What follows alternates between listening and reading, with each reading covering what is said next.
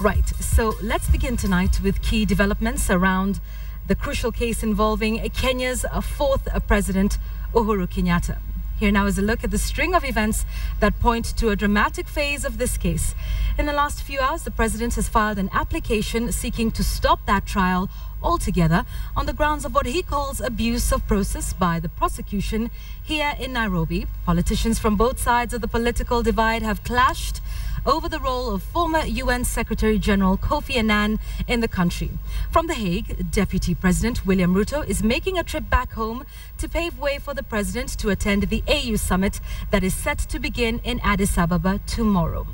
We begin with Uhuru's latest application at The Hague, and KTN's Edith Kimani will be bringing us that story in just a moment. So let's move on to our other stories tonight. And of course, we will start off with the ICC issues at Kitilli's burial. Wilson? Yes, and President Uhuru Kenyatta's ICC dilemma has continued to generate an interesting conversation, both nationally and internationally, even with the threat of looming consequences of President Uhuru's failure to travel to The Hague. The Kenyatta administration has been keen to impose its own unique foreign policy. It has emerged that the president may not go to The Hague. Ben Kitilli takes a look at the possibilities and the potential implications. In exactly a month's time, President Uhuru Kenyatta is expected to be making his way to The Hague to attend his trial at the International Criminal Court. However, there has been much national debate on whether or not the president should attend in person, with a request before the Hague-based court for him to participate via a video link. So should or will President Kenyatta go to The Hague? With 50% of the Kenyan cases currently before the ICC and his deputy in the dock, many will expect President Uhuru Kenyatta to toe the ICC line and travel to The Hague come November 11th. The throne of victory. However, despite continuously vowing to cooperate with the Hague-based court and even referring to the ICC case as a personal challenge, the rhetoric has been constantly changing in recent months. Na niwaambie hivi kwa sababu sasa siongei kama mshtakiwa, mimi naongea kama rais wa Jamhuri ya Kenya. Nikisema sisi tumekubali ya kwamba tutafanya kazi pamoja na hiyo koti. Tumeelewana? Lakini lazima pia wajue na waheshimu ya kwamba sisi pia tuko na katiba. The Kenyatta administration has defiantly ignored the famous warning that choices have consequences. Barely 7 months into office, President Kenyatta is keen to stamp his authority through a tough foreign policy. And the ICC trials could be caught in the crossfire. And I could challenge you to tell me in what place on earth a serving president has been brought before any court of justice. Could this be a message directed at the ICC?